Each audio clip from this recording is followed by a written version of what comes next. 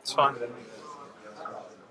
Tonight we are having dinner at Monsieur, which is at the France Pavilion in Epcot, and I actually never knew where it was exactly located, and it's in the upstairs right above Le Chefs de France.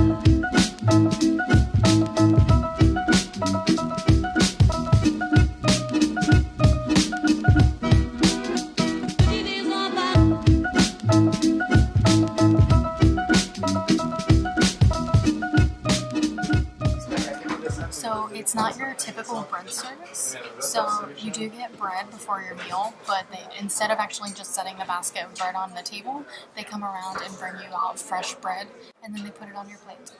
So I got a cheese bread, and I got it's Parmesan and herb bread.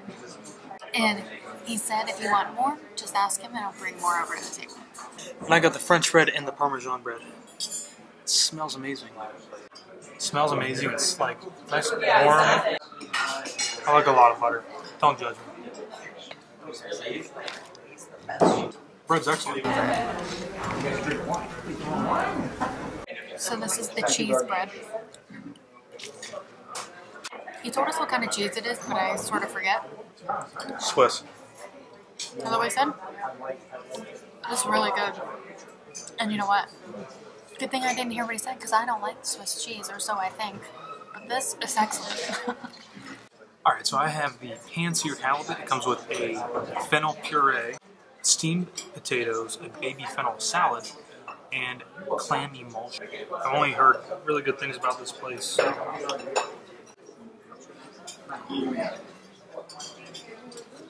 That's amazing. The fish has a really nice, crispy outside, and then it's very nice and flaky, light on the inside. I think the steamed potatoes are steamed potatoes, but the fish is amazing. Very, very good. I could definitely get this again. So I got the grilled beef tenderloin. It has pearl onions braised in wine, pearl potatoes confit, mashed potatoes with tarragon, and then it has a bordelaise sauce. And it looks amazing. He didn't even ask me how I wanted my steak cooked, so I knew that it was going to be perfect when it came out. Because when they don't ask you how you want it cooked, it's because they know how to cook it. I barely even needed my knife to slice that. Steak is seasoned perfectly. That bordelaise sauce, I love sauce like this with my steak. It's amazing. I'm going to try the potatoes. I got a little bit of the mash and then the other potato with it too. Really good. So how's the food so far, Taylor? It's excellent. It's really good. I love the atmosphere in here. The decor in here is beautiful. And the foods have been amazing. So yeah, food here is surprisingly very good. I was kind of worried that I might not be able to get something. The halibut's fantastic. Highly recommend getting the halibut. Service is very good as well. Our server is very nice. Why were you afraid you wouldn't be able to get something? Charming. Well, I was afraid that they might not have something that I like. But they did. And the halibut was good. The one thing that I'm always worried about coming to these kinds of restaurants is that they like have the menu set up and it's like in like French, it's in like another language, and then like the English description is not as descriptive as what maybe it is, and so like that always kind of bothers me. But it's good so far. It's starting to get very loud in here. I think because it's getting really full. I think the restaurant opened up at like 5 o'clock and we got here right at 5. So, but it's very beautiful, nice, well lit. So I have another question. Does anybody that like comes to eat at Disney, do you ever use the salt and pepper that they put out on the table? I'm just curious because I'm pretty sure that I have never used the salt and pepper ever. There was one time, remember? At a restaurant. in Disney. One time you did. Where? I did recently over at the Underwater Shark Grill. Oh, that's it. Over at SeaWorld. Okay, that was. But never on Disney property. I've never used salt and pepper. So I'm just kind of wondering because, like, at home when we cook, I'll always use like salt and pepper on my food. But I'm just kind of curious because I know a lot of people like judge the use of salt and pepper as whether the food actually has flavor or not. So just curious if anybody does. So the entrees were excellent. Now we got to get some dessert. Can I take a picture? Alright.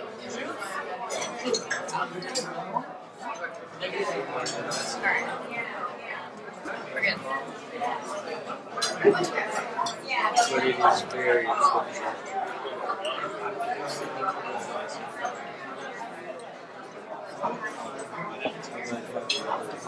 What is it? Oh, that's cool.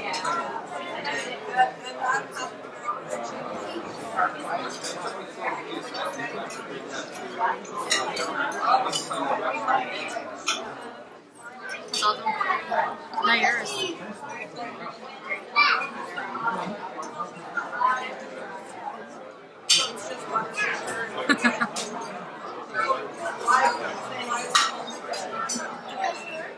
Oh, that's awesome.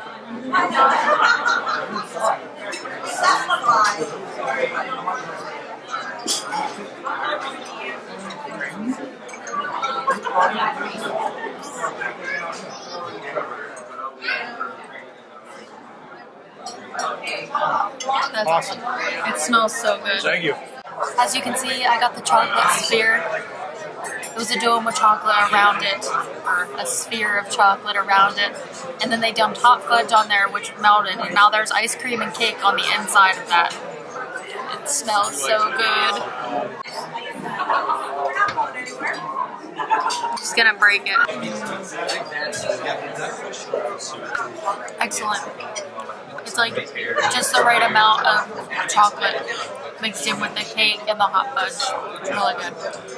Alright, so I basically got the, I'm not even sure, homemade caramel. But it has caramelized apples, shortbread Brittany style, vanilla cream, green apple sorbet, and a warm caramel sauce. So basically that's what you saw was the warm caramel sauce they were pouring on top of, I'm guessing this is white chocolate over top. Looks really good. Smells really good.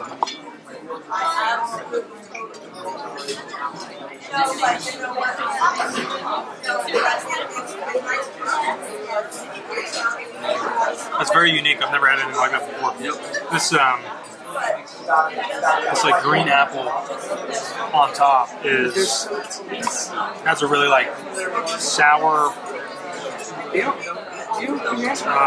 bite maybe. And then you have caramelized apples underneath, mixed in with the like basically the vanilla ice cream. It's very good. All right, so we just finished eating at Monsieur Paul.